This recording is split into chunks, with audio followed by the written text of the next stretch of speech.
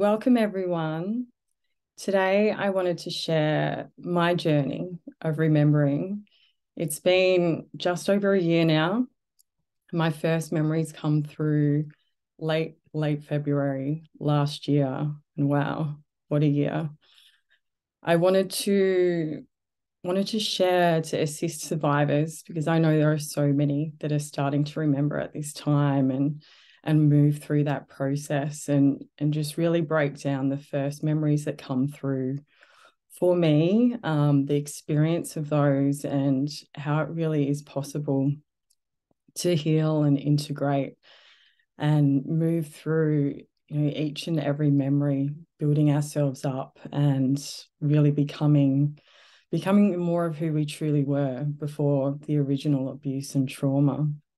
For me personally, I've chosen to heal outside of the traditional systems of support that we look at in our communities. So things like psychologists, therapists, talk therapy, just because I was already being targeted both for what I do in terms of speaking out publicly for survivors and victims of crimes against children. And also at that stage, so from 2019, I was being targeted by a cult family who, weren't too happy about me realizing who they were and breaking us out of that situation. So, I've spent a lot of time with other survivors, which I find incredibly healing, hearing their stories and being able to work through that together. But I really wanted to show how much healing is possible just through you processing your memories yourself, you holding space for yourself. And it gives me so much hope for the future, so much hope for survivors, in that this doesn't have to be a life sentence. This is something we can move through. This is something that we can heal through. So for me, I already knew I was a survivor of child sexual abuse. I'd been abused by a family friend when I was at ages of 12 and 13. And interestingly, this quite often is repeated in survivor stories as always remembered abuse, always remembered trauma that really becomes a mask for deeper lying traumas. So for me, knowing that I did go through that rape, that manipulation, that grooming and targeting as a teenager, it served to really protect the older abuse. As any time I felt emotions coming up, I was struggling emotionally, struggling physically, feeling triggered, having bad dreams, etc., everything would go back and be attributed to this rape that I knew. And I know that's a very common scenario for many survivors. So I hope that gives us some tools to unpack, what the strategies of the cults in terms of leaving a abuse memory to kind of become a marker memory for everything else that is being triggered underneath. So literally in the last year, my entire life has been turned upside down, and I already knew about ritual abuse. I knew about the satanic control of the world. I'd escaped from a cult, a very high and powerful cult in Victoria that's active. They are part of the Shriners, very versed in things like psychic attack. They train their children as theta assassins, so really moving into targeting others through the astral and through psychic means. So, I was pretty aware of a lot of things that were going on in the world. And yet when my own memories started to come through, broke through in February, it literally just changed everything for me. Incredibly shocking, but it also explained so much of my life that I'd always had questions about. Thankfully, I've had an incredibly strong intuition my whole life, and it had really been guiding me with a lot of feedback about different family members, about what was really going on around me. And it really made me realize that I've known, at least in part, my whole life, but it just goes to show the strength of the mind control programming and how much we'd rather not face those kind of things as well. So now I have memories coming through most weeks, sometimes a couple, sometimes there'll be a week off. And it's just been a question of when I've integrated these memories enough and healed enough through them to be able to share as someone that's already speaking out publicly and supporting other survivors. So the memories that I'm sharing today are really from the first 6 months. They've had a lot of other memories that have come through around them to really fill them in, because it's kind of like a bit of a jigsaw puzzle just being thrown out on the table piece by piece. One of the hardest things is just trying to work out the chronological order of memories, because there's not a time and date stamp, unfortunately, like there would be for a video or a photo, and you've got to judge off different things. It might be what you're wearing, who's around you, any other markers or key points that you can kind of tie it in with. So these are the memories that I'm really confident with, that I've been able to integrate into other parts of my known memories that I've always had, and have thoroughly went through and researched and went back through my family history, finding what I can to really, I guess, allow me to move through both the shock and the denial before being able to present these in order to help other survivors heal.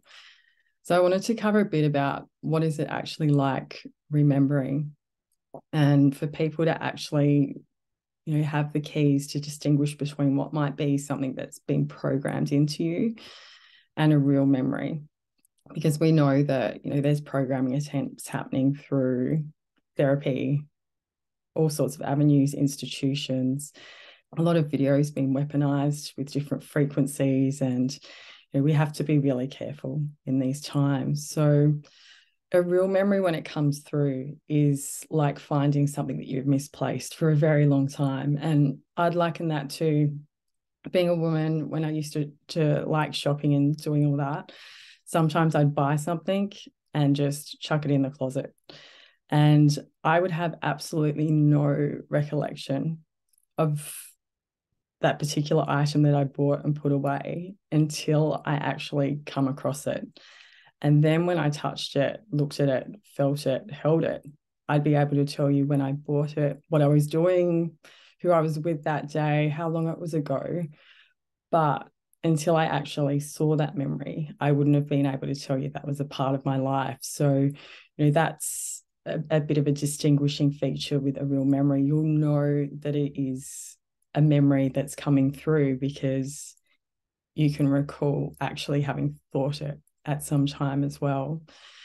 I always try, when memories come through, as part of my integration process, to connect it to other memories, and they will connect to obviously consciously remembered things as well. So sometimes when a memory comes through, it will actually trigger a whole lot of other memories that weren't suppressed behind amnesiac walls for me to come through, just because it was of a time and a place that maybe I hadn't thought about in a very, very long time. So that's two key things for survivors to help you move through both the shock and the denial is, can you actually place that memory now that it's come back? Can you actually recall that it was your memory at some stage in a very, very long time ago part of your life? And secondly, can you actually connect it to other memories, particularly those that weren't perhaps buried behind amnesiac walls, but as you move along further in the remembering process, there'll be other memories that come through that connect as well. So there's a lot of statements out there at the moment that survivors shouldn't listen to other stories, or they don't want to read certain things because they feel it will compromise their own memories. I have tried and tested that on myself. I'm a bit of unless I can ground it and see it in my life, it's not real to me. And I think in these times of so many psyops and so much deceit, we really have to be careful that anything is able to be grounded into our reality. So my observations on that are, I don't believe it's true in any sense. I've actually seen survivors be able to work through their own memories, both ones they haven't had and memories that are triggered by listening to other survivors in a far more effective way, because they know that it's happened to someone else and it won't ever be exactly the same. So, you know, there's no way that I go around saying, oh, that person's story is just like mine. It may have similar themes. And even if you're a survivor and you're in exactly the same ritual as another survivor, you're both going to have had a different experience of that. And as different people, you're going to recall different parts of that experience that would have meant different things to you.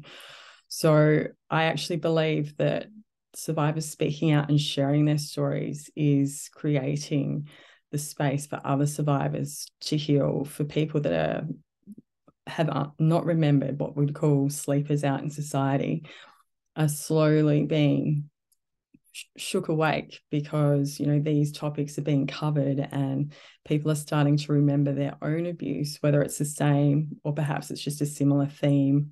Perhaps it's, you know, a scaled down version of something else that's happened to someone else. But by these things being discussed publicly, it's actually greatly speeding up the process of healing, and particularly survivors getting through that shock and denial stage and onto healing. And it is incredibly healing to know that we're not alone. It gives me so much hope and inspiration. Every single survivor and whistleblower that I bring on to this platform to share their stories, because, you know, within each of those stories is, you know, their amazing healing story, their story of triumph, of how they overcome, you know, this horrific trauma which should have never happened. And through healing, they're now in a position to start speaking out for other survivors. And, you know, that just warms my heart. That's what this is all about. And that is us pushing back on Satan's kingdom and shutting it down, one mind at a time. It kind of, these whole statements of survivors shouldn't listen to other stories or will compromise their own memories. It just reminds me so much of the false memory psyop, which is used to discredit survivors and suggest that, you know, their memories, because they're coming through 10 or 20 or 30, or like me, 40 years later, you know, actually not true, because why didn't they have them? And we know that's completely incorrect. We know that the mind, when it's under that kind of abuse and trauma, will split itself and suppress these memories just to protect. It's a survival mechanism. And, you know, the false memory psyop was set up by a couple that were abusing their own daughter, intelligence agencies. It's thick with deceit. So I think, you know, we have to be very careful that we're testing things.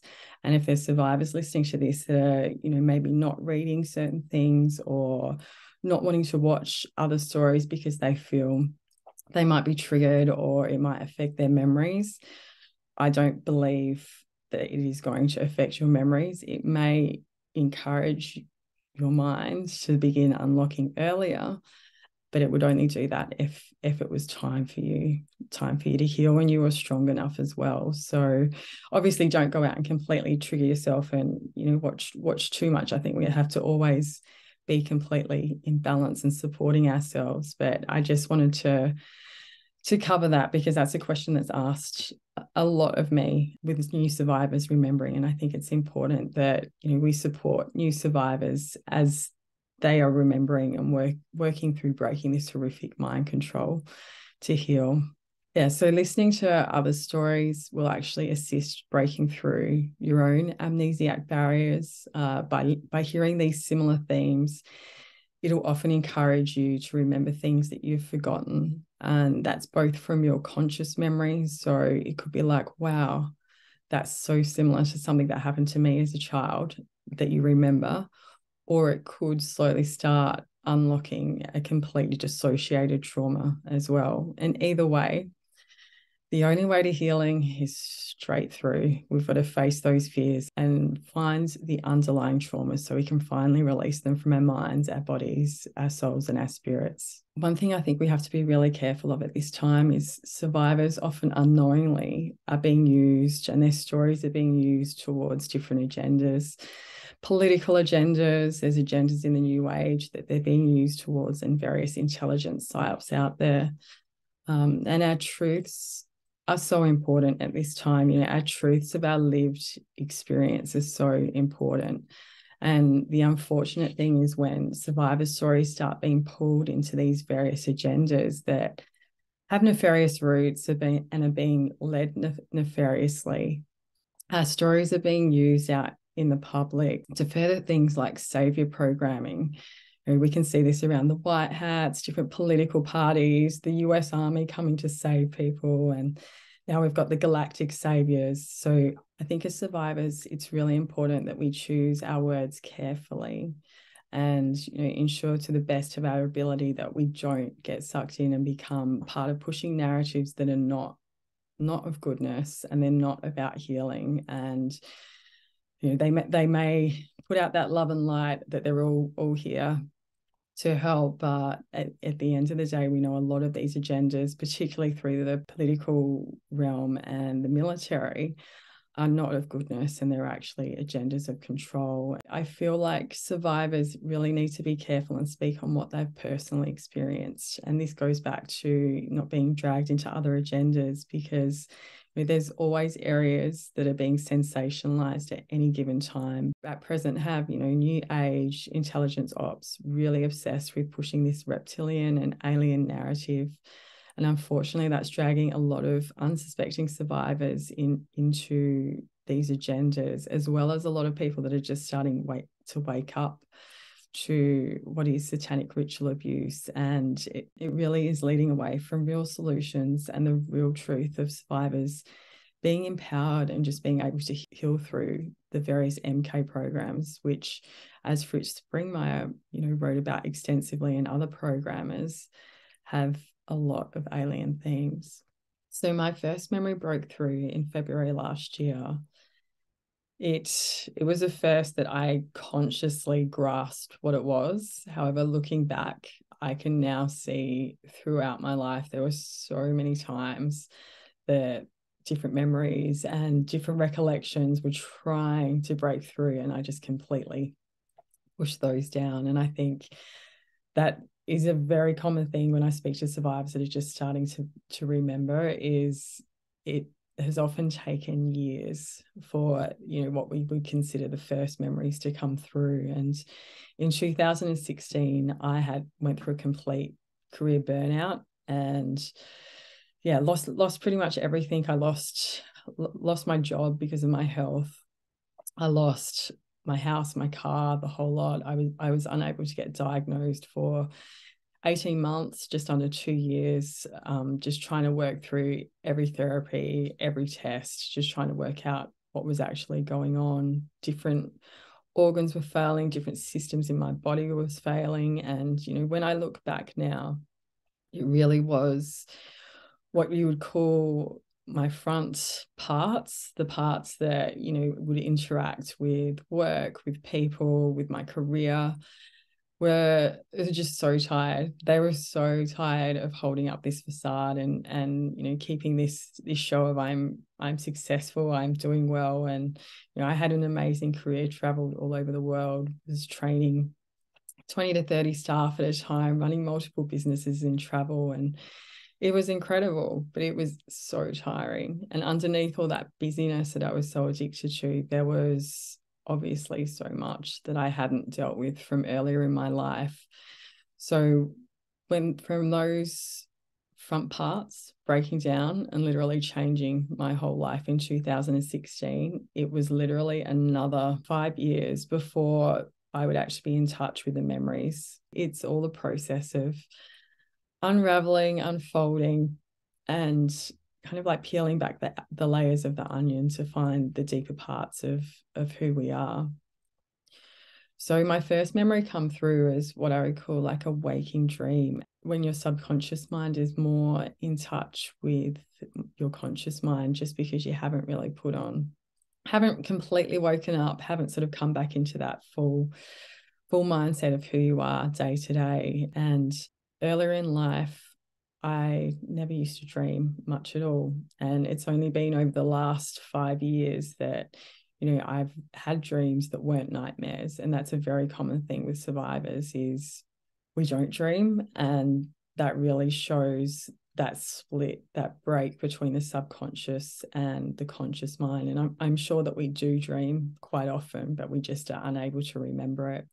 And the only ones that I ever used to seem to be able to remember were the nightmares. And that would be because they would wake me up. And as I was waking up on this morning in February last year, a nightmare that had literally plagued my whole childhood, my teens, my 20s, and had interestingly stopped late in my 20s when my grandmother, who turns out to be one of my perpetrators, passed away. And it was such a terrifying dream for me.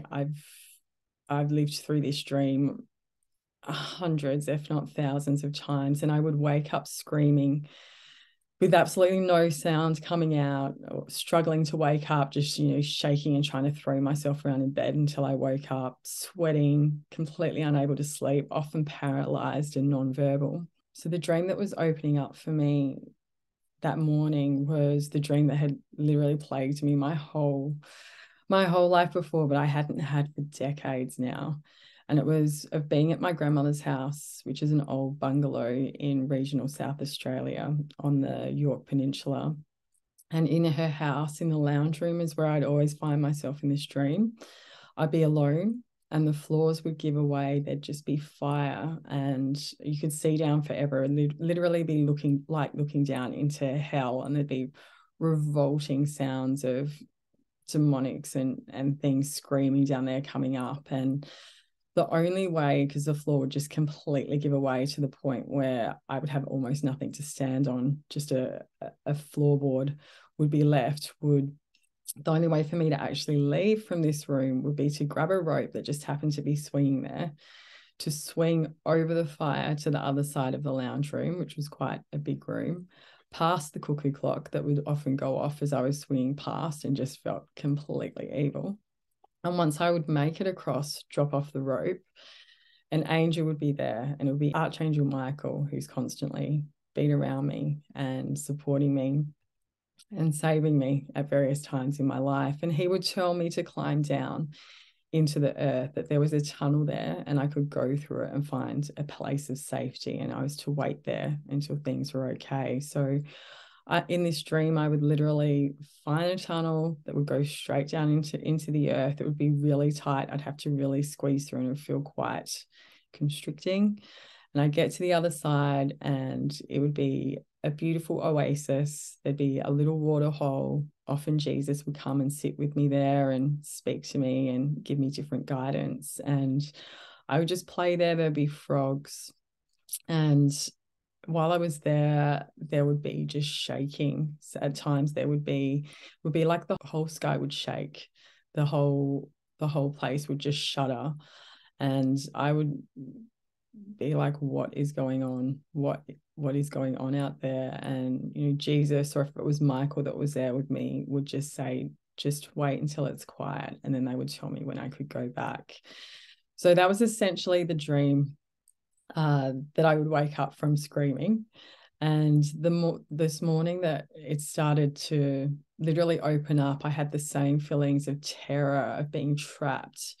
And, because my mind was just starting to wake up as I was waking up in the morning, I was thinking, oh my God, this is happening again. This hasn't come to me in decades. And again, hadn't recalled the dream in such a long time either. But this time the dream opened up with all the same themes, but it was a very, very different arrangement. And I was actually in my grandmother's laundry. I was hanging. So the rope was actually lassoed around under my arms and hung up from a spot on the ceiling near the light. In front of me was a priest, which I can only recognize because he was in a dark robe. He had a cross around his neck, the priestly collar. There was my grandmother, and there was one of my aunties standing in front of me.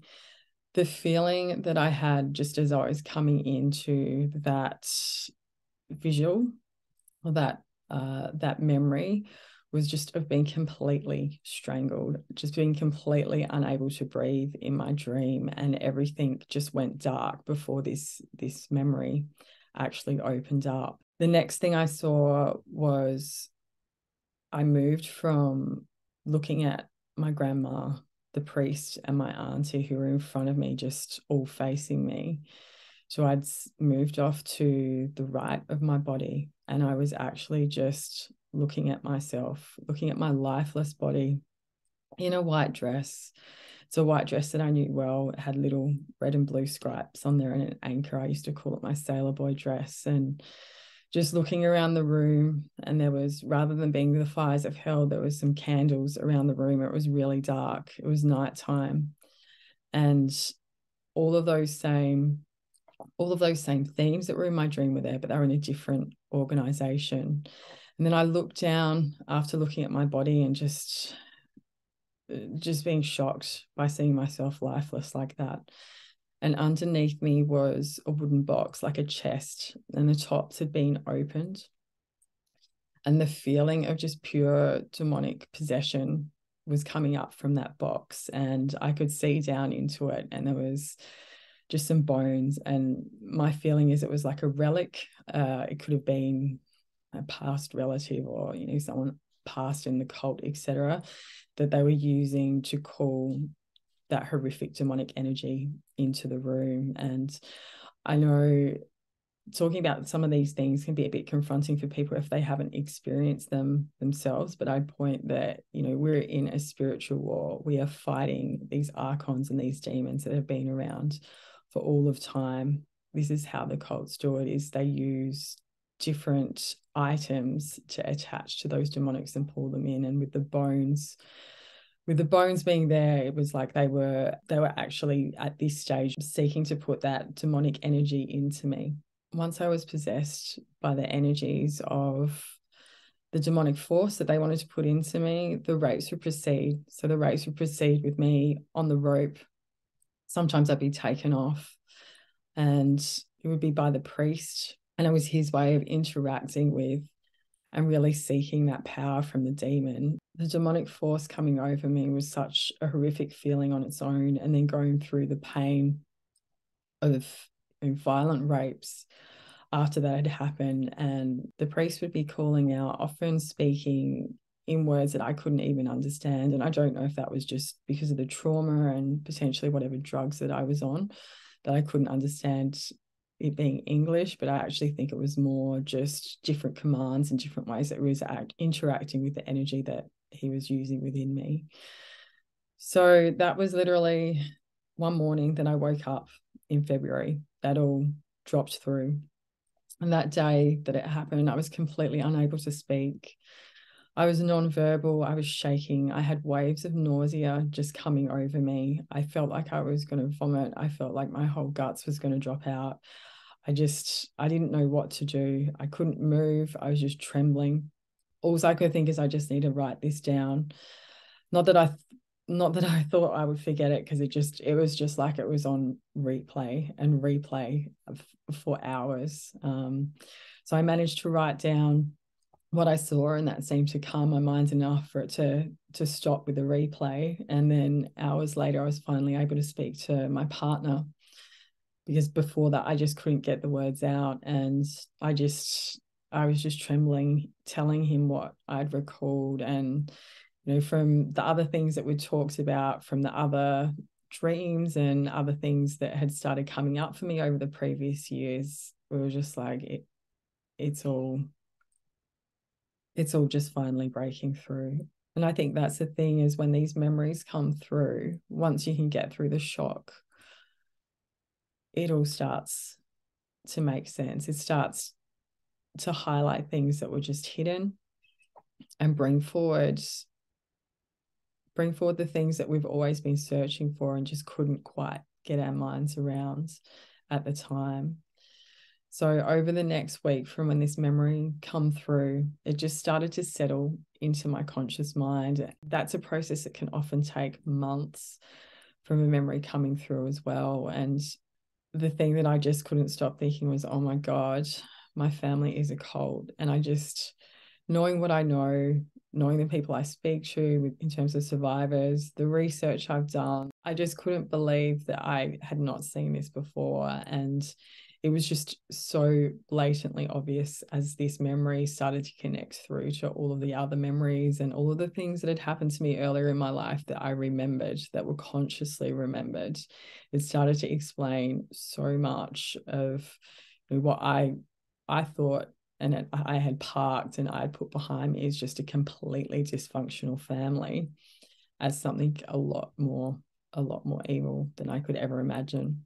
And it really shows the strength of mind control, but it also shows how quickly we can break down mind control programming if we hold space for ourselves and find that healing within each memory. So to give you a bit of a background on my family, my mum's side, so my grandmother that I'm talking about is German, and she's married to my grandpa, who's from the UK. Both have thankfully passed. To describe what this family was like, they were big German people. They were blonde with blue or green eyes. They're absolutely nothing like me, being, looking like of Asian of descent. And people used to actually think I was adopted, which I didn't mind because these people were pretty far out. And they lived in regional SA on the York Peninsula. The town is Port Broughton, and it's an old farming and sheep area, like many areas in SA, with a heavy German influence around that time or around that area. And it literally has, I think, just over 1,000 people. When I looked at the population, I would suggest it was probably even less when this event occurred. To just think that, a satanic cult was operating in a little town, a little blink of an eye town with 1,000 people, just really goes to show how much these cults own the whole of Australia, and how this evil is literally under our noses in every community, every suburb, every town. In that area, I was literally one of the first Asian children that most people had seen and encountered a lot of racism. It was a very white area. It wasn't just the area that was racist. My family was incredibly racist. It was horrific. To give you an idea, they had a black dog, like a black retriever. They called him nigger. They're incredibly rough on him, like their children.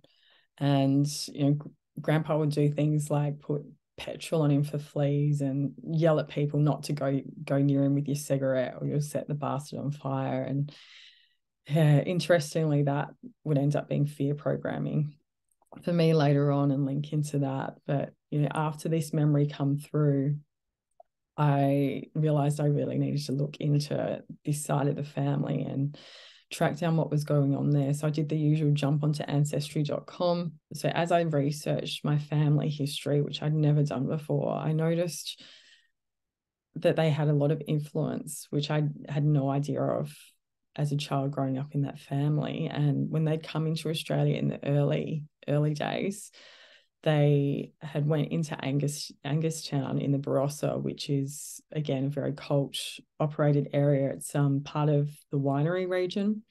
And my family were married into some powerful wine families in the Barossa. They then moved to Peterborough, which was originally Pittsburgh and renamed after the war, after World War II, to hide the German influence in that town because people were really uncomfortable with it. And Peterborough, where my grandmother's mother grew up and where the family still had a lot of connections, they were very linked into the state care system, into the mental health there. There was a links into these places. There's a lot of the family working as nurses. And this is all a stone's throw from Moonta. So I remember I used to play netball there as a child, and Moonta's had its share of child murders. The next town over is Utina, which is infamously known for the ice cream truck that's been on the streets there that's been linked to child murders and networks. And then we have, in Peterborough itself, places like the Peterborough Mansion, where powerful people were flying in small planes to abuse children every weekend. So it's an incredibly seedy part of the world where there is a lot of trafficking. And again, the thought had not crossed my mind to even go back into my family history until this memory had come up. So as I took my bloodline back further, I could see that they had actually come from Germany, the German side. And it was from a little town just outside of the Black Forest. As soon as I had found my family's links to the Black Forest, I just had waves of nausea. I remembered on a work trip through my travel career, I'd actually visited this area in the Black Forest. And while I was there was a cuckoo shop. And I'd went in, as you do, to do the sightseeing and see the cuckoo shops with a group. And there were literally hundreds of cuckoo clocks going off at the same time. And I'd become so triggered. I felt so sick. I'd actually had to run outside and threw up. My head was spinning. I didn't have the words for it at that time, but all of those cuckoo clocks, going back to the cuckoo clock that was at my grandmother's house, had completely dissociated me and put me into shock. And that cuckoo clock that was in my grandmother's lounge room that I would often see in my dream and swing past, and it would be calling out, would actually turn up in the memories that I was starting to recall. That was often the only signal, or the only way that I was able to know that any time was passing, when I was either locked up or still hanging, or being tortured in various ways, was just this cuckoo clock ringing out across the property. So that was a shock to see them go all the way back to Germany. So my next question in terms of uncovering my memories was just, why was I actually at my grandmother's on my own without my parents? I'd been figuring I was about 4, about 5, because I was little when I was looking at my body. And as I went back through my memories, trying to remember when I had that dress, I think I only had it when I was about 4, 5, 6. So it had to be around those kind of dates. So digging through photos, asking questions, I actually found that I'd been sent to my grandmother's house for 3 weeks while my parents, my mother and father, had taken a holiday. And that was something I'd completely not recalled in any sense. And I would have been 4 years at the time, based off what I found, and that fitted exactly with what I seen. So these were all ways that I was able to ground the memory, and that's something I'm really careful to do, is just, can I actually ground the memory into my life, into other memories, into evidence, into photos. As a researcher, I know that experiences can be a lot of things, and sometimes an experience can be way off, and it may not be highlighted that it's way off until other things come through. So it's been important to me to just work through these, find all the bits and pieces, find the other parts of my past that link to these memories that have come through, and really support them, so I know that I'm speaking the highest form of truth as well. A lot of other memories started to come through that weren't behind amnesiac walls, and they were things that I'd actually thought of as a child that I was now able to recall because of this memory of being tortured and abused at my grandmother's house had arrived. And I started to remember the car trip, which I'd always had access to, but again, just hadn't thought of for a very long time. And that was a car trip going up to my grandmother's house with my parents. So I remember getting to my grandmother's house, and it was late. It was after dark. My parents were dropping me off. We were having dinner with my grandparents and the brothers and sisters that still lived there. And I remember feeling really dizzy, really out of it. And I just remember sitting back on my chair, rocking, and just literally feeling like I was going to melt. I felt isolated. I felt completely split off from reality. I noticed that everyone else was talking and eating, and I literally just felt like I was melting into my chair. And when I was looking at the light shade of the light that was above the kitchen table that we were all sitting around directly above us, I could just see huge spiders, 2 huge spiders, hand-sized, running around over that lampshade, and I just could not take my eyes off them. I couldn't even say that I was scared, but I was shocked that these huge spiders were running around on this lampshade and no one could see it. And I was in the state that I actually couldn't even speak. So I was then put to bed. My parents left, and I believe that night is the night that I was taken to the laundry. And part of that incident unraveled. So everyone was thinking I was just tired from the road trip, which was several hours.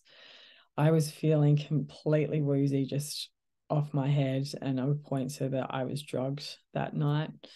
The next memory that I've had come through was being woken up, being walked out through the dark through my grandmother's garden, and just with a torch, because there was no outside lights at that stage, and being walked towards the laundry. And I remember just being so scared out at night, just with torches, and being told that I was going to be taken to the toilet and I didn't need to go. and then that memory faded. And that's the thing with memories, they don't necessarily completely join. Hopefully, eventually, all of the in-betweens will come through. But to the best of my knowledge, I was walked out to that laundry that night. I know that's that night because of what I was wearing, my pajamas that I was being walked out in. And I can only guess that, what transpired in the laundry afterwards was that same night that I arrived. So the cult didn't waste a moment to get started in terms of programming me, abusing me, and starting to split my mind when I was dropped off by my parents. So during the time while I was integrating this first memory, this trauma in my grandmother's laundry, and I guess processing the fact that my family was a cult, I started having a vision, and I just wanted to distinguish the visions being separate from a memory. And I find that those often come through before the memories. It's like your spirit or your soul just showing you a picture. So as if you were seeing it through your third eye, a picture in your mind, and it would often be there as I was waking up or as I was meditating, and it would be a yellow window. So an old building, a small white building, stone building, and the building would be white, and I'd be constantly just shown one window of it,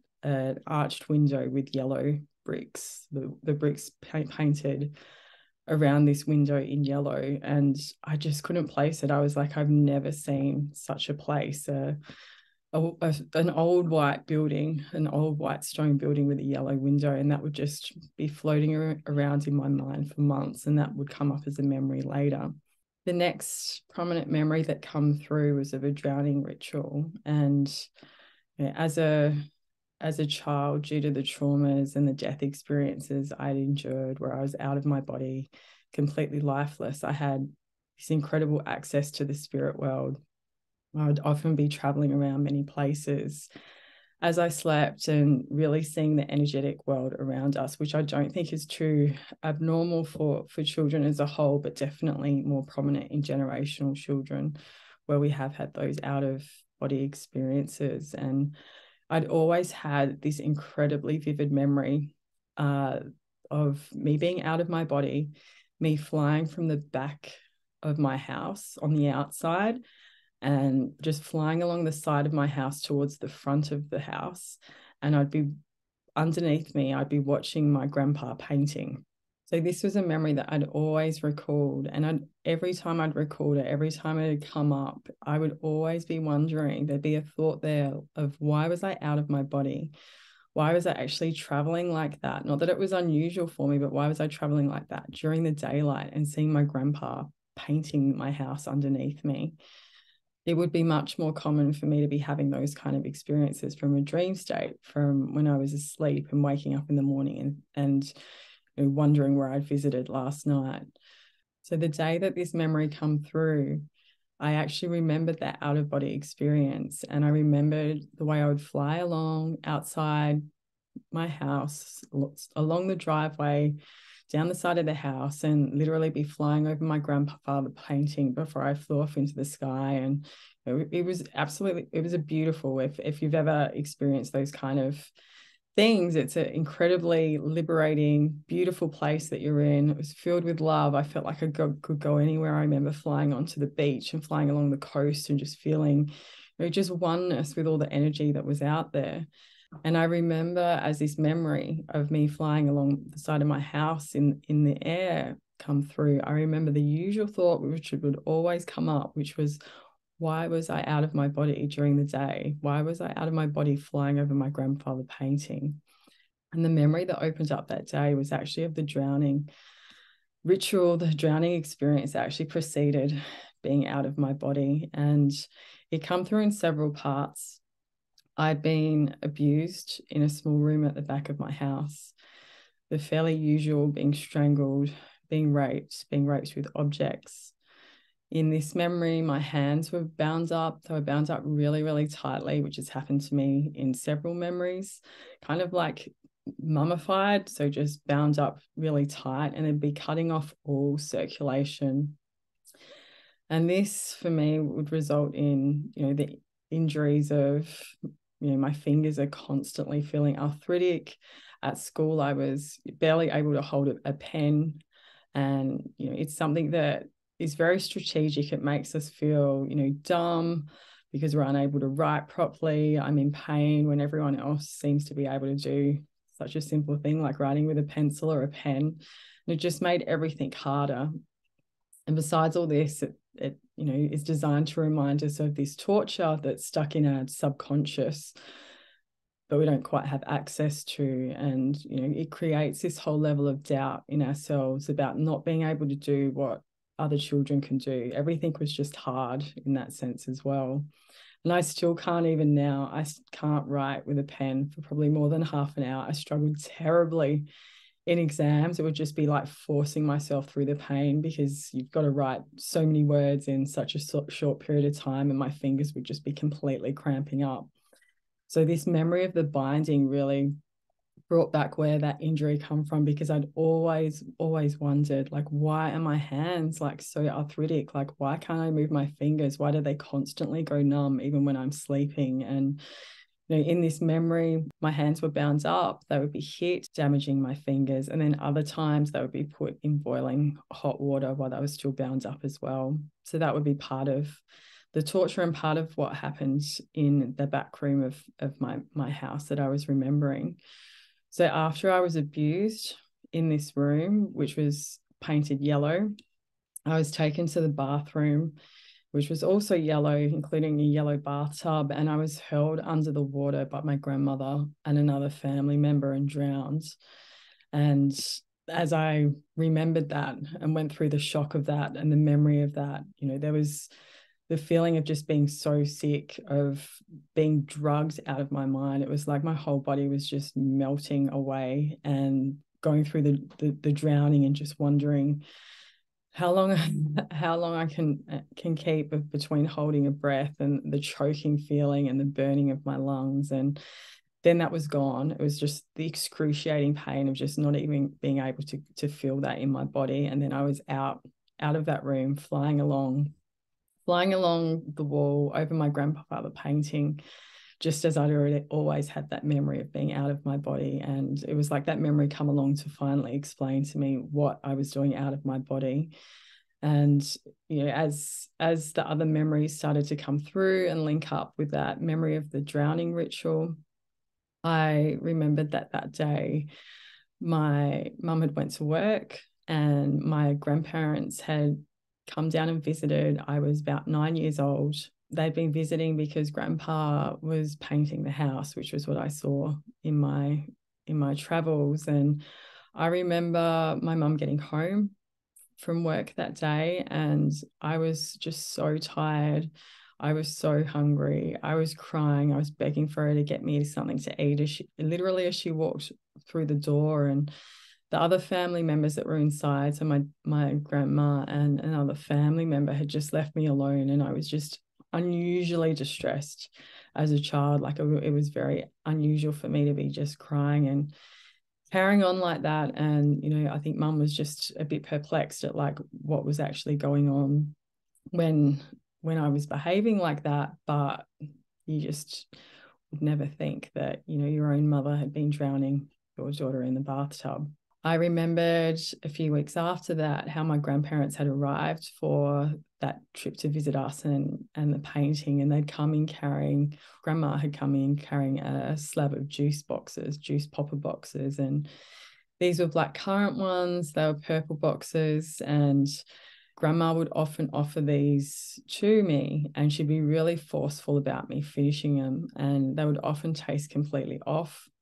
And if I commented that they tasted yucky and asked her whether they were okay or whether they'd perhaps expired, she would be really aggressive, which was pretty standard for her, and tell me very forcefully that they are not, potentially give me belting over the ears for questioning her, and that I needed to drink it all now. And I've had other memories of these popper boxes being used around my grandmother, and some of them were in car trips. So I remember my mum and me being in the back seat of a car and being driven to Peterborough, apparently for a day trip, and my grandmother was doing the same thing, passing us both an orange juice popper this time, which just tasted absolutely foul, and I'd be complaining about it, and I'd just be told that I had to drink it all. And for this particular trip to Peterborough, I would have been 7 or 8, and I cannot remember any of that trip, any of arriving in Peterborough. I can't remember anything that we did there for the whole day. I remember we left in mid-morning, and all I can remember, the only memory I have of being in Peterborough that day is standing in front of the general store for a little while before we actually got in the car to come home. It was late afternoon by that stage, and my grandmother was commenting, "You slept for so long," etc. And I just felt completely out of it. So I found it really triggering for many months, just seeing children when I'd be out and about, drinking out of popper boxes. I'd have these just recollections of how I'd been drugged, and I just have to stop myself. I'd literally be wanting to take these boxes off kids that I was walking by. It would just be so triggering. But it was such a convenient way for them to drug me as a child. It's just pop it in a popper box. They knew what was popped in. They'd make me finish it. For survivors listening, I just wanted to, share how paying attention to your dreams as you're healing is such an important way to make contact with what your subconscious is communicating with you, particularly with this type of abuse, because of the amnesiac barriers and the excessive trauma that's been hidden away and sectored off in our minds. Our subconscious can often communicate with us easiest, through dreams or the visions like I was having of the yellow window, before the actual memory is able to break through as well, in a way to kind of get us to consciously hold the possibility for it, to prepare us for it. And I can remember now, 6 months before I recalled this ritual drowning, I actually had a very, very vivid dream of me and my mum, who was a complete slave to the family and suffered terribly, standing just outside this bathroom in my old family home, the same bathroom where the drowning ritual occurred. And in this dream, the whole house was shaking like it was going to collapse. It felt like the whole house was possessed, and it was just trying to fall in on us, to paralyze us, to trap us in there. And me and my mum were both standing outside of the bathroom door, which was at the end of a very long corridor, which would go straight down to the front door and out of the house. And it was shaking that hard, and the feeling of just pure evil was so bad that I didn't even think that I could walk forward a step, let alone make it out of the house. And I said to Mum in the dream, "We have to get out of here." And Mum just looked at me and said, "We can do it." And we just held hands, and we walked out of this long passageway. It's just giving me shivers. And it was like fighting everything to just walk out of the front of the house and then get to the outside of the house. And we both just smiled and looked at each other. And, that dream to me was, my spirit, my soul, my mind starting to take back the fragments of what had been locked away by that torture and abuse in that bathroom, and starting to set that little part of me free so that memory could start to come through as well. I still hadn't placed the yellow window, but I knew that it must be important, because it just continued to come up in visions as I was waking up in the morning. When I was meditating, it would just be floating around. And I remembered at this stage, another memory started to come through, and it was this same building, the same shape. And I was being carried, taken out from a car that was parked at the front and a little bit to the right of this building, and taken through, walked up to the building, carried by someone completely unable to walk, and taken through a little side door on the side of the building towards the front. And it was getting dark. It was early evening, so the sun had almost set, and I couldn't tell you in this memory if the windows were yellow, because there just wasn't enough light. But I saw the shape of the building was exactly what I'd been shown as the building that this yellow window was on. And I just sat there and thinking, wow, it's being carried. I felt incapacitated, drugged.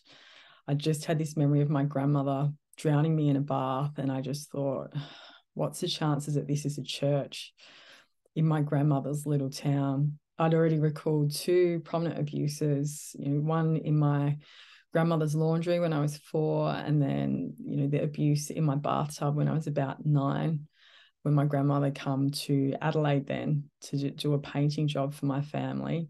I was just like, what is the chances that this window is actually the church in her town? And I'd never, ever seen a church with yellow windows, or so I thought. I jumped on Google, looked it up, Google Maps, and it was right there. It was exactly what I've been constantly shown in my vision. It was the shape of the building that had just come through in the memory of me being carried out of a car and taken to the side door. And it literally was this little old white stone building, the smallest church you've ever seen, with bright yellow windows. And that's all I had, was the memory of being carried up to the church. And I was quite persistent. I really wanted those memories to come through, because I just wanted to know what had happened in that church, because I felt very strongly that there was a part of me being in prison there. And I'd done a healing with a lady that was helping me release some energy as I was going through my earlier memories, because often as we go through memories, just everything becomes unbalanced, physical symptoms come up. And she actually was seeing the yellow window as well, which I found quite interesting, but she saw bars on it as if I was trapped in there. And, you know, after my experience of how the bathroom ritual come to me after I was able to, you know, release myself spiritually or energetically from that room in a dream, I was thinking there must be part of me stuck in this church. So it was about a month later that this memory of the church actually started to come through, and I was laying on my back doing a spinal twist, not thinking about anything, not thinking about anything at all except my breathing and just releasing my back. And all of a sudden, this memory just started coming through, and it actually proceeded with the vision first. So I was shown the yellow window. This time I was shown myself as a child walking along the road on the way to school, which I used to walk past that church the whole time I lived in Port Broughton, my grandmother's town, which was when I was 7 to 8 years old. And that was when my parents had divorced. We lived there for a year. So I was being shown that I was walking to school. I was in my school uniform. So, you know, this vision was giving me a timing. And then that went black.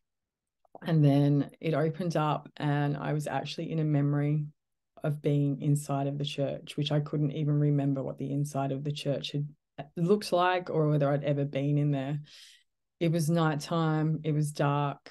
There was other children around me, and we were sat in a little circle up near the altar, near the front of the church. Behind us and to the sides of us, kind of surrounding us, were about 30 or 40 adults, and they were all in dark robes. Some had masks. I felt like I couldn't scream. I couldn't move. I just wanted to run out.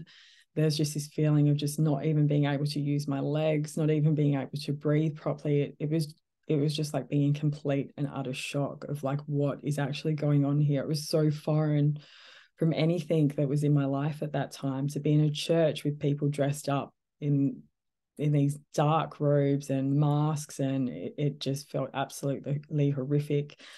Like the smell of a church just triggers me so much. It's like the smell of the dust, the smell of the old furniture. It's just a place I've never wanted to be in at any time of my life. And just as I recalled this memory, it reminded me where that aversion to churches had come from.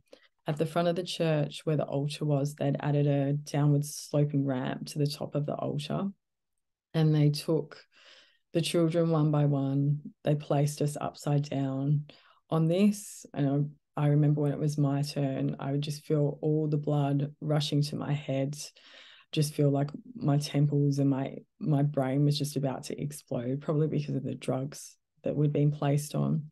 I was wearing a simple white dress. It was not one that I'd ever seen before. It was almost like a hospital kind of tie on, really, really simple and basic. So while I was up on the altar, being placed upside down with all the blood rushing to my head, they opened the front of the dress. So they opened some buttons at the front, and with a hot knife, they actually drew a line or burnt across the top of my left breast. And And while they were doing this, there was various chanting, there was people speaking together. It was like they knew what was going on, but the children, we were just completely and utterly terrified. You just felt like you were literally about to jump out of your body because it was just so horrific what we were going through. While I was up on the altar after they burnt my chest, they forced a metal object inside of me, inside of my vagina. And they were saying things like I was being given to Satan's kingdom, and there'd be further chanting. People would be repeating things after the priest, and a lot of it didn't even seem English. I don't know if that was the drugs and the shock that I was going through. I still find it incredibly triggering when people speak in unison together. And that's been something that I've carried through with me through my whole life and never known why, but now I know why. There was a feeling inside of me that they were going to kill me. You know, I'd just been burnt. I'd felt horrific pain inside of me, just the absolute terror and being completely unable to scream. Then once I was taken down from the ramp, from the altar, which seems like forever, the priest come around to the children holding a little girl, and he was asking us if we will take her place. Will you die instead of her? And I couldn't even speak. I mean, you're in that much shock, you're in that much fear of dying at any stage. You know, it's beyond what a child of 7 or 8 years old can even fathom. And I just remember shaking my head. I was so petrified of being put back up on that altar, being burnt, being traumatized. And so again, this little girl was put back up on the altar, and all of the adults moved forward and huddled around her, and all I heard was just a shriek, just the most horrible sound of terror coming out of her. And there's just no words. It was like my heart was pumping so hard. I thought I was going to have a heart attack, and just the not knowing of what was going to happen next. Would I be up there? Would more of these children die? I literally thought I was in hell. I'd just been told that I'd been given to Satan. I just thought I would be stuck in this nightmare forever. And at that stage, I blacked out. So I don't have a visual memory of what happened next at this stage. I know that after this memory come through of the ritual that happened in this little church in a town of 1,000 people at night, I went through 3 weeks of vomiting, of nausea, of being, strangled. My whole body would be shaking. The feeling was beyond fear. Fear is when you are scared of something and you're wanting to get away from something. It's like the fight flight response. The feelings that I had going through my body were, beyond all this. It's beyond terror. Terror is when you realize that you can't get away and you're just stuck in this. It's the only word that I can describe that even comes close is torture. It's like you are stuck in this and you are not even knowing whether you're going to make it through, or at times, even if you want to. And I had to just hold my body as it just went through so much shock of what I'd seen of a child being murdered in front of me in just such a horrific way, and for these just disgusting beliefs of a cult, and just to even fathom that there was, like, in this town of 1,000 people, 40 Satanists to come along to a ritual and see these girls being offered up to Satan as part of their programming and to kill a child. About a week into the 3 weeks of just releasing all this trauma from my body, I realized that my body was actually going through body memories of what took place, and I just had to hold my body. I had to keep telling myself that I'm safe, that we're not there anymore, that I'm an adult now, that we made it, and just hold that little girl, that little 7-year-old through the shock, the trauma that had never been able to be expressed. And my body just broke. It literally there were times that I lost my eyesight during those 3 weeks. I lost my voice. I constantly felt like I was being strangled. I felt like my body was being beaten at times. During that time, I actually had the mark over my left breast over my heart appear on my body as well, and that stayed for about a week, and that was just traumatic. And it often happens with survivors as they're remembering these horrific traumas. As the trauma is coming out of the body, the injuries come up to leave as well. And just to see that it wasn't a scratch, it felt, because it was so tender, like a burn. I nothing. I mean, I couldn't even walk to get anywhere, to burn myself at that time. To see that come up on my body was just beyond words. And our bodies remember all the pain that we've endured and all of these injuries. And it was like I had to hold space for this little girl to release and process all of those feelings that she'd experienced. And the only visual memory that I had was at the end of the 3 weeks of just complete suffering and allowing this trauma to leave my body, and, you know, allowing my sight to go and my voice to go at times, and just being completely unable to even stand up or move. I would just be laying there wrapped in a blanket. Like it was the only thing that would make me feel comfortable, was just to have that pressure around me. And at the end of those 3 weeks, the memory that I had that come through, which I believe was just the end of that process, was I was in a small dark room. I believe it was at the back of the church, with my hands tied back behind me. I was sitting there and my body felt the same as it had felt for the last 3 weeks, just completely broken, completely unable to move, bruised, battered, raped, strangled.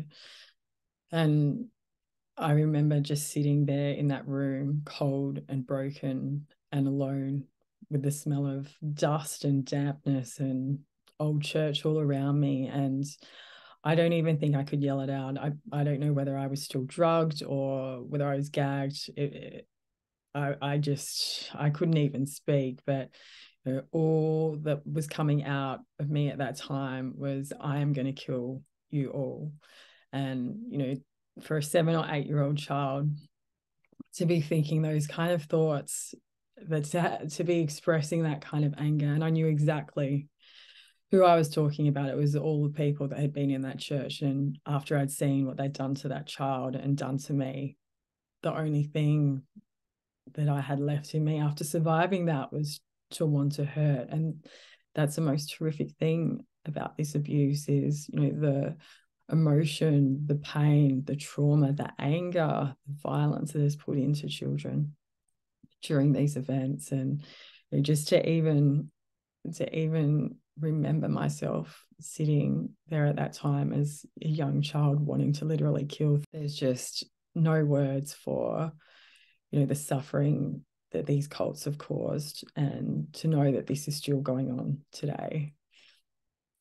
And to even think that, you know, this kind of abuse had happened in a church where people pray, a church where people go to get close to God, and after hours there's murders, there's rapes, there's just horrific torture of children.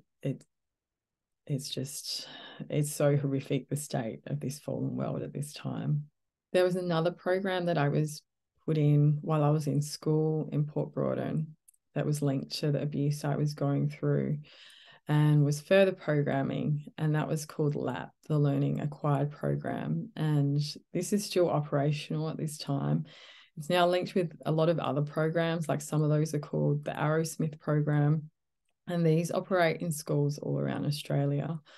Basically, they go under the cover for children who are struggling with their learning or struggling with their reading, are put into additional programs that are run within the school but by external operators.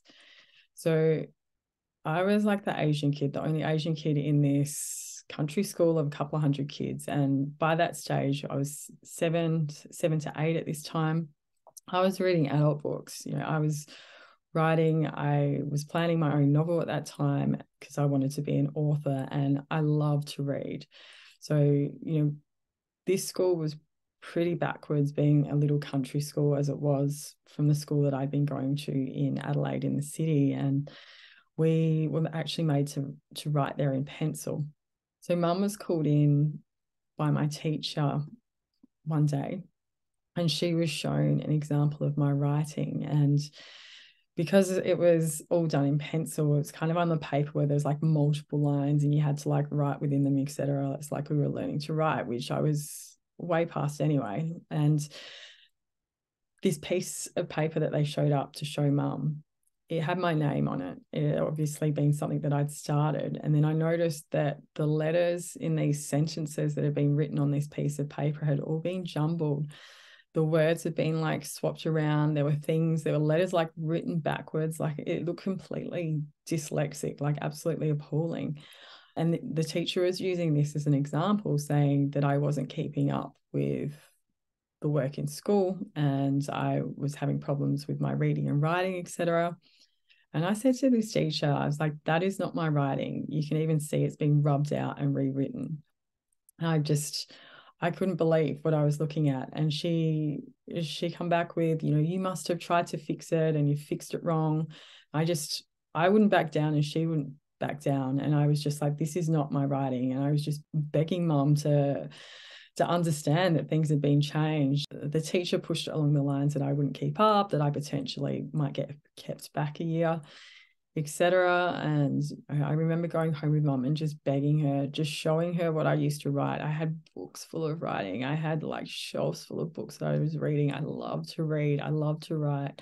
There was no way that I was writing letters backwards. Like I wasn't even using that stupid paper at home to write on with like multiple lines. Mum was so worried from what the teacher had told her that she thought that I might get kept back, etc. And so basically I was forced into this program, which I really didn't want to be in to start with. So the LAP program that I experienced was basically a precursor of NLP, or a version of it. So linguistic programming. This was in a time before there were real computers. So I would literally have to sit at a desk. There would be like a platform around me, a square, and the thing that I was reading would be put in the bottom of that. And there would be lights, there would be sounds, there'd be flashing lights that would come up on each side that were kind of like eye level. The teacher would use a different trigger sound to let me know when it was time to read. I didn't have the word programming in my vocabulary at that stage, but it wasn't a huge jump to see that this program was changing the way that a child's mind works, all under the pretense that it's there to help them, that they're struggling, and I wasn't. So the sentences that we were given to read were really cryptic. It was like Dr. Seuss, and there were actually sentences from the Cat in the Hat book, etc. So they were really rhythmical sentences. Many were repeated. So sometimes things would have to be repeated 3 times, which is like a trigger. The Cat in the Hat book is interesting because, the Cat in the Hat is a story about a magical cat coming into a house with children and basically trashing it and then destroying things and then somehow managing to clean it all up just before the parents get home. So everything stays a secret. And isn't that interesting programming to be giving to generational children? Just teaching them that these strange things that happen will all be cleaned up, and then you go back to your normal life. You don't need to tell your parents about anything else that had happened. So in this program, I'd be given little sentences to read out. They'd be so basic. I mean, the words would be literally like the cat in the hat type thing. And it'd have to be timed. So there'd be like a sound before I had to start reading the sentence. Then the lights would go off, and then it would be marked whether I'd done it correctly, etc. It was just awful.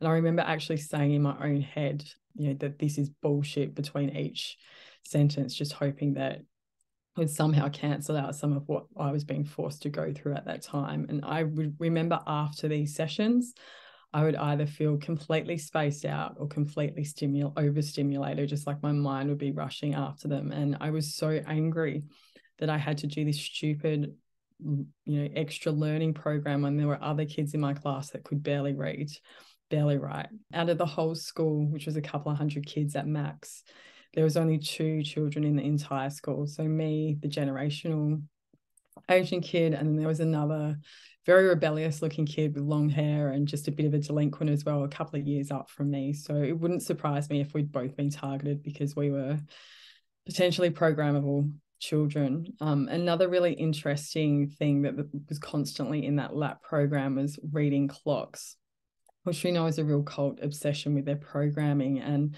what they did in the LAP program when I was in it, which was in the mid-80s, was they would get you to read a clock, but they would actually be adding additional axes to it. So adding extra hands. So you might have a clock with like 5 hands on there or 4 hands on there instead of just the hour and the minute program. So it literally is by adding another access to an object, you're adding another dimension.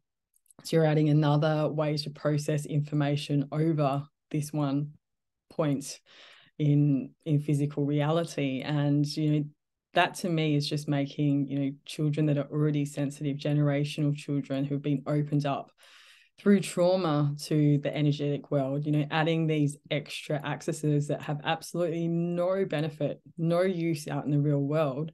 They're just creating this sensitivity to triggers around us, to being able to see a layering, potentially to be able to be more responsive to this programming around us that's constantly put out through the media, through entertainment, through books, through everything we look at. And to this day, I can't stand looking at a clock face because I had to just sit there for a couple of hours a week in this stupid programming, looking at clocks that had six hands. It was just nuts. So that clock program, I've checked, is still featured in the LAP program today. And I would just put it out there. If you are a parent watching this, please be aware that they use third-party contractors in schools, for these programs, these mind control programs. This is so nefarious. And, children, many generational children will be labelled with learning difficulties because of the abuse they were going through, because they're unable to concentrate at school and they're so tired, or they're recovering from drugging and abuse.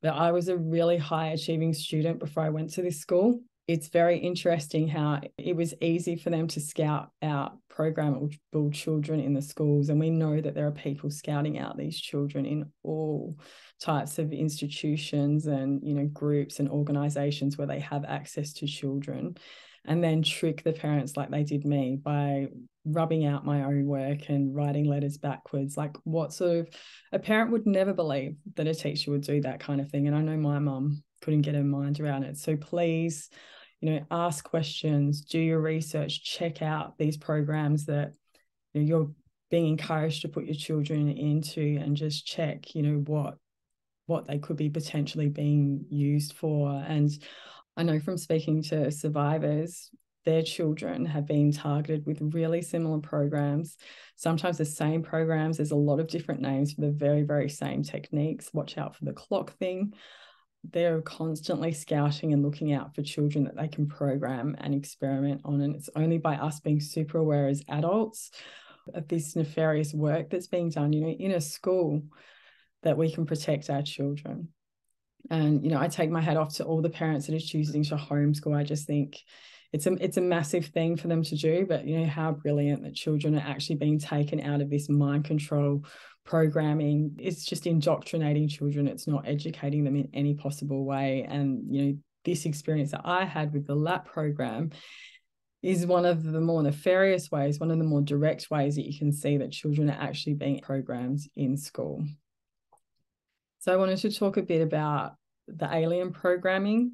That was something that I always had access to in my conscious memory as a child growing up. I remember the earliest experiences of alien programming happening when I was about 5 or 6 in the same family house that I was in during the drowning ritual. And the alien programming would continue right through my life. I remember that at the latest happening up to I was about 12 years old. So as a child, I would wake up in the morning and it was pretty normal for me and my mum to be talking about what we dreamt. I still had a lot of dreams as a child. Those all sort of went away as an adult. And I should say as well, it's very common for survivors to not have dreams. And it's a real sign that your unconscious mind and your conscious mind is just not, it doesn't have that same link. And that heals, as we heal, we start having dreams again, which is definitely what's happened to me. So as a child, I would wake up in the morning and I would often, have had an incredibly vivid dream that I would want to tell my mum about at breakfast. And often those dreams, I would say they probably had a frequency of like, sometimes once a week, once a month as I was growing up, would be around aliens visiting me. So I would be telling my mum in the morning that aliens took me here, the aliens was doing this and that. And she would just be like, wow, you just have a fantastic imagination. And it was such a real and vivid experience. It wasn't like a usual dream as such. I would be getting quite angry with my mum. I would just be like, Mum, this happens. Like, I was in this ship. They were working on me.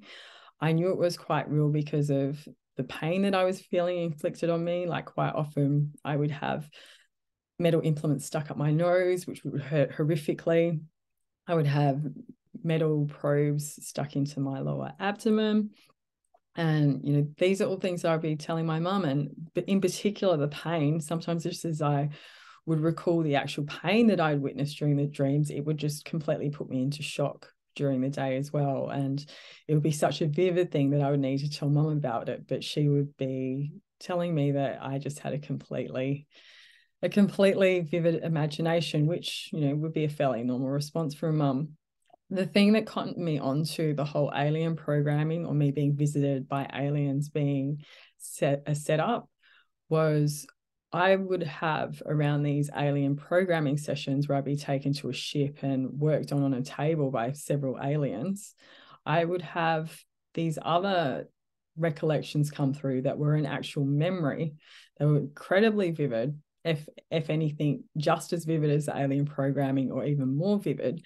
And they would be of me actually leaving my house. So my house was an old brick bungalow. It had at the front of the house what's called like a sunroom. So it'd have like this little room where you could put your ferns and your pot plants and stuff and hang out in winter because there was glass all around the room. And because of that, there would be two doors. So there was like a door to the main house, the sunroom, and then there was another door. So my memories of being taken out of the house would be as the front door of the house was opened, the door to the outside after coming through the sunroom, the cold air would hit me. So I'd be able to open my eyes just for a few seconds to realize that I was being carried out. I was over the shoulders of some man. It wasn't a man that I knew. It was a man with incredibly short hair. It would seem to be the same man that was collecting me, and I would be taken out of the front door with. Sometimes I would actually have a recollection of him walking down the driveway towards the road. Sometimes all I'd have was just that cold air hitting my face and the door shutting, and knowing that I was leaving my home again. So because I was having these memories of me being taken out of my house at night by a man in dark clothing and with incredibly short hair, which was uncommon in the 80s, or around in my circles anyway, everyone sort of had the longer rock style hair if they were a male. I started to wonder, where was I actually being taken at night? Where were these aliens? Was this person actually dropping me off at the aliens? What was going on? So when I would be in my alien programming sessions that would be on the ship, I would be perhaps very alert and asking more questions because I'd had this memory of being taken out of my house so many times by someone, by a man. And what I noticed in these so-called alien encounters was the aliens would stand, around the table that they were doing stuff to me on. There would be incredible pain up my nose, in my abdomen, etc. The aliens would rarely talk. They would kind of just glare at me. They were like, your typical big head. I guess people probably describe them as a grey, etc. Big eyes, bulging forehead. And when I would look at them, I would feel them. intuitively feel into them. And this is, as a child, I was interacting with all sorts of energies around me, both good and bad, demonic, angels, the works. And I was really let down by these guys. I was really let down if these were aliens, because they didn't feel any different to a human being. They didn't feel like they had any energy different to a human being. They didn't feel like they were more advanced. And I would actually sit there while they were doing things to me, and I would say, I don't even think you guys are real aliens. Like, what is this? Like, and I would look around at the ship that I was on, and it didn't seem particularly sophisticated. So I cottoned on to the fact that, these so-called alien beings that would do things to me in these procedures that I would remember wouldn't be able to talk to me much. And when I would ask them questions about, are you really aliens? I don't believe you are. They would generally just hurt me. They would be more aggressive. They would shove something further into my abdomen and hurt me, and, I guess try and silence me through pain. But there just wasn't the interaction of dealing with any sort of intelligence that was any different from a human being. So I kind of unpacked that as a child, that what I was going through was actually some sort of program, something setting me up to believe that there were aliens, when I was being carried out of my house at night by people with short hair and dark clothing, a man, constantly. So it points to the fact that how much the military and various cult groups have used this alien programming in survivors to give us something extra to have to work through to, if we come forward about being taken or abducted by aliens, does the rest of our story about the horrific abuse we've been experiencing in other parts of our lives by family members, etc., get discredited as well? And I would say it definitely does. And this was from when I was 5. So this is early 80s that we're talking about. Imagine how sophisticated these same programs, this same alien programming is at this time. And one thing I used to notice when I would be stuck in these places for hours with these beings, humans working on me, is around the edge. It was like if I tried to see right around the edge, my peripheral vision, it was like the actual ship scenario that was being put around me would have an edge. It was like it was some sort of screen, some sort of projection. So that, along with the fact that they didn't feel any different to a human being, watching what's unfolding around us, seeing how this whole alien narrative is being used to, funnel people into the New Age movement and funnel people into thinking that, there's aliens here attacking us and there's aliens here to save us at the same time. The military has very cleverly been able to cover up their black operations by this alien programming, by being able to discredit survivors coming through talking about alien abductions or talking about being abused or programmed by aliens. And we know that the military and, various groups going right back through the Vatican and, ancient churches, they were in contact with the fallen angels. They're in contact with demonics. They've been downloading and channeling and bringing all this energy through from entities that are not physical beings, entities that are nefariously in the ethers attacking humanity.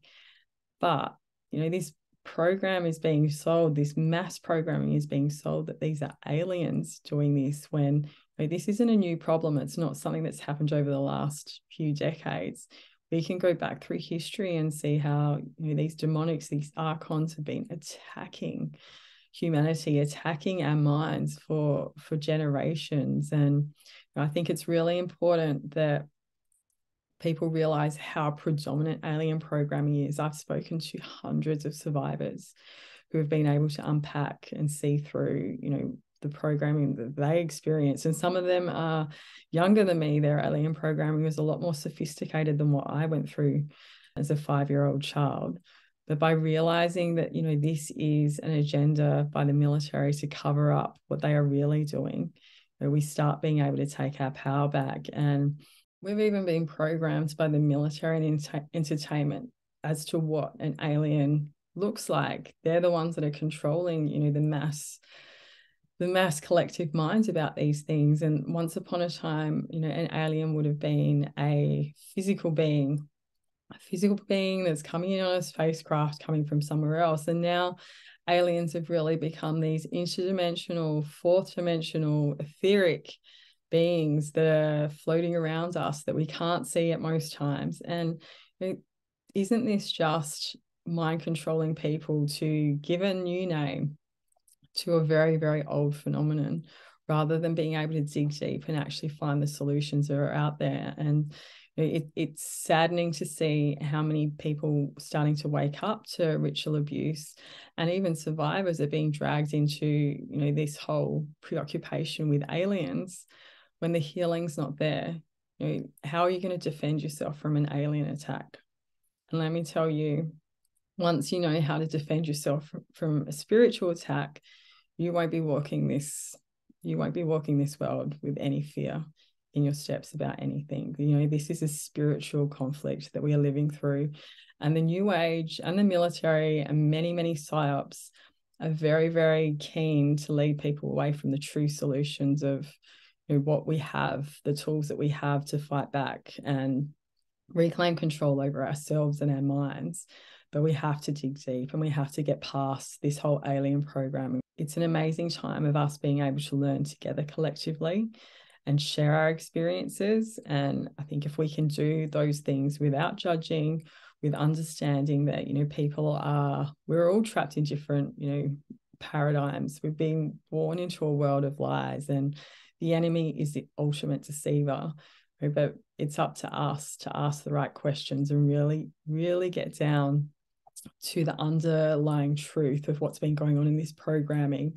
Because if we can't do that as survivors with our own stories, how are we going to expect the world to understand, you know, the truth of what's happened to us as well and what's happened to them? Because everything that's been done to survivors with alien programming has been done to the masses through the entertainment and the media complex, from everything from cartoons and movies for children. It's just such a predominant psyop out there at this time. So people always ask how survivors escaped, how they found their way through the mind control and how they got away from the cults. And for me, I was incredibly, incredibly lucky, and I'm incredibly grateful that when I was 12, I still had enough control of my own mind, and I had enough access to my own intuition to really know that my mum's family were pure evil. Even if I couldn't remember the, you know, horrific ritual abuse and torture scenarios that I was living through, there was enough known things in the regular day, that I needed to keep myself and my mum safe from. And it was everything from, you know, their extreme bouts of racism. I was called every name under the sun for an Asian kid by my own family. There'd be fits of abuse, you know, people attacking each other with coat hangers or pots and pans or whatever was nearby. This was a household that was extremely dysfunctional. I had, you know, the 2 parents and 9 children in total, and every single one was a schizophrenic at the extreme end of schizophrenia as well. So they were all heavily medicated, unstable. There was constant drama, really, really vicious words, and, you know, verbal attacks, as well as the physical abuse and just things that could break out into violence at any time. So it was a really unsafe environment to be growing up in. And I don't even know how those people manage to live their lives like that. It just goes to show that what people get used to, they get conditioned to. But all through my childhood, I hated being around there as much as I wanted to have a family. But there was just something in me that was like, this is so not right. This is unsafe. We need to get away. And when I begged my mum and said that I never wanted to see my grandparents again, I'm eternally grateful that she was able to find the strength to put the boundaries around us. They continued to try to get to us. They caused a lot of trouble, but at least we were, you know, we were back in Adelaide. We were far away from where they lived. We had to disconnect from them all repeatedly as they tried to come back and harass us in our lives. It didn't mean that I got away from the programs completely. I was just still being accessed through school, through being taken at night, through various handlers coming into our lives. But it was a big difference between living in the warfare of being within that family and actually having some freedom during our days. And I know that decision that my mum was able to make to basically leave her whole family and cut us off, which is a really hard decision for anyone to make, has definitely saved me and saved us, and allowed me, the opportunity to heal now, because I don't think I would have been able to remain in control of my mind living in that kind of environment any longer than we did. Another thing that for me was a huge impact was I moved state when I was 29. I just knew that I had to get out of South Australia. There was something pulling me back constantly. I didn't know what it was. I thought maybe it was the rape that I'd went through when I was 12 or 13 years old. But at the same time, I think I always knew deep down in me that it was a lot worse than that. When I moved states, it allowed me to redefine myself. It allowed me to break away from all these things that were unconsciously affecting me. And even though there was still a much deeper healing to come, which has come over the last few years, moving states when I was 29 allowed me to move forward with my life, and I was able to have a career and have that success, travel the world, develop myself as a leader, have a horse, compete. And there were all things like when I was in South Australia, it felt like I was in mud. It just felt like I was in a sinkhole, and like no matter how hard I fought, it would just make me sink deeper. And I know it's a big decision to move, but I know for many survivors, moving and starting afresh and getting away from the known traumas and the unknown traumas really gives us that space to heal. So I wanted to finish up talking a little bit about healing and the journey of healing over the first 12 months of remembering for me, which I have kind of covered in bits and pieces as we went through today. Each memory really is an opportunity to heal on a deeper level, just like each new truth, real grounded truth is another opportunity for us to heal on a deeper level as well. And I think it's important that, once we know the tools that were used, the tortures that were used, the abuse that was used, we're able to actually reverse those. And I don't think, any survivor will probably ever remember everything, or, would we want to?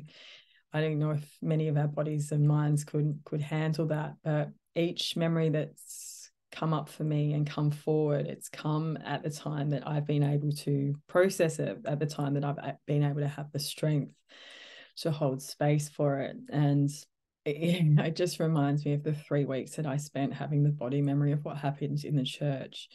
I'm in my 40s now, and I could barely handle that trauma without even seeing it, just with the actual feeling of it going through my body.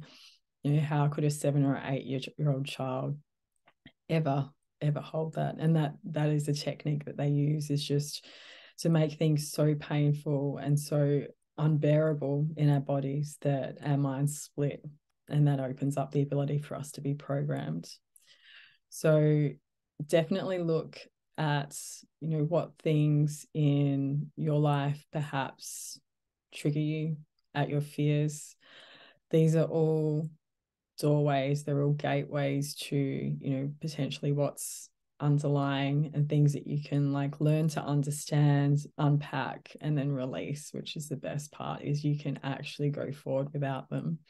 An example for me would be, my whole life I've never liked baths. I would just freak out in them. I wouldn't be able to stay in there for a few minutes, even though, I'd really want a bath, I'd run it. I'd get in the bath and I'd be like, I don't want to be here. To understand now that I have the memory of the drowning experiences and the water spirits that were used in those, which I'll go into further in perhaps another share, because there's so much there. By understanding that this ritual that was done for me around the drowning, it was affecting my life now, to understand that, my response and everything that I felt when I've been getting into a bath my whole life was trying to tell me something, has allowed me to release all that. And now I love baths. I love showers. I'm able to sit in a bath. I find it incredibly healing. I'm able to relax, and it's it's like being able to rediscover parts of our lives that were taken away. Another thing that I've been able to reintroduce through processing all my memories was yellow into my life. I've always liked yellow, but I've liked it at a distance. So it was something that I could never have in my life. It would make me uncomfortable. I would love, seeing someone in a yellow dress, etc. And I'd be like, wow, that's amazing, but it wasn't for me. And it's only through understanding the amount of trauma that I've experienced and the use of the yellow color around me throughout my years of traumas that I've understood how that color was really removed from my life. And yellow is such a beautiful color. It's healthy, it's vibrant, it's about expansion and beauty and sun. So, it's such a shame that for so many years of my life, I had that taken away. And I was able to just start introducing yellow into my life just through a couple of pieces of clothing. I had a little yellow bag that goes inside of my other bag that I would use. And it's just being able to become comfortable around things that have been taken away from us is a really good way to disable its effects. But that being said, we have to know the deeper layers of why we're uncomfortable about it in the first place. One thing that I've noticed in all of the memories that I've come through over the last 12 months is so much abuse of children takes place with us off the ground. We might be placed on altars, on chairs, on tables, hanging from ropes or tied to things. And, all of these things take away our grounding and make the abuse so much worse. I mean, I know in the dream that I explained, when I was under the most horrific trauma of being raped and abused as a 4-year-old, the place of peace that I was finding was actually to go down through a tunnel into the earth, to get grounded, to survive that, to keep some part of my mind together so I could get through that in this little world that I created inside. So, grounding is an incredibly healing tool, being grounded emotionally, being grounded mentally, making sure the things that we're learning are able to be grounded is such an important superpower at this moment. And I remember as a child during the years that, all these memories have started to bleed through around. And when I was a child of 5, 6, 7 and going through this horrific abuse, one thing I've always been able to remember is I would go out into the garden, I would dig a hole and I would run the hose in it, and I would literally make a mud bath, and I would put all of myself and all of my toys in there and just get dirty. And it was obviously just a way for me to clear all of, or as much of, this horrific energy that had been put on and into me out of my life. Time in nature, spending time with animals is incredible. Horses, my horses that have come along during my life have kept me alive. They knew the trauma that was inside of me before I did. And all of those things, like finding that balance and being able to bring our bodies back to this frequency of goodness and of organic life after this horrific trauma we've been putting through is so important. I've used plant medicines over the last 12 months as well. I've used iboga and aya, and I've found they're incredible to help open up the amnesiac barriers.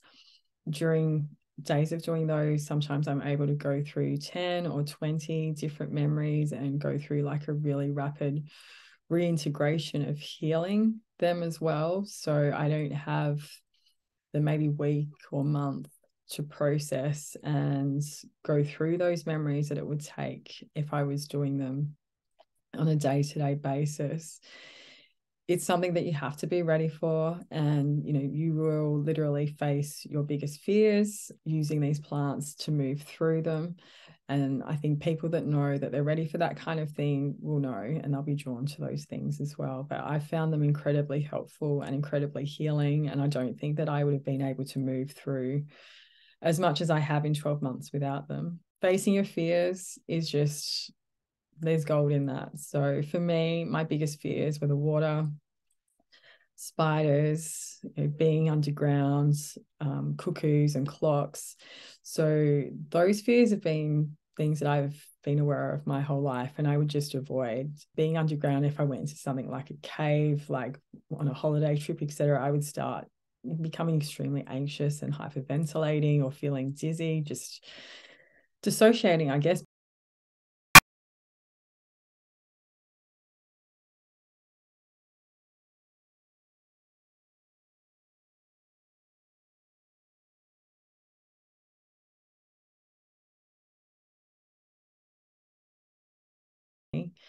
Sometimes it is such a fine balance, and sometimes I totally get it wrong.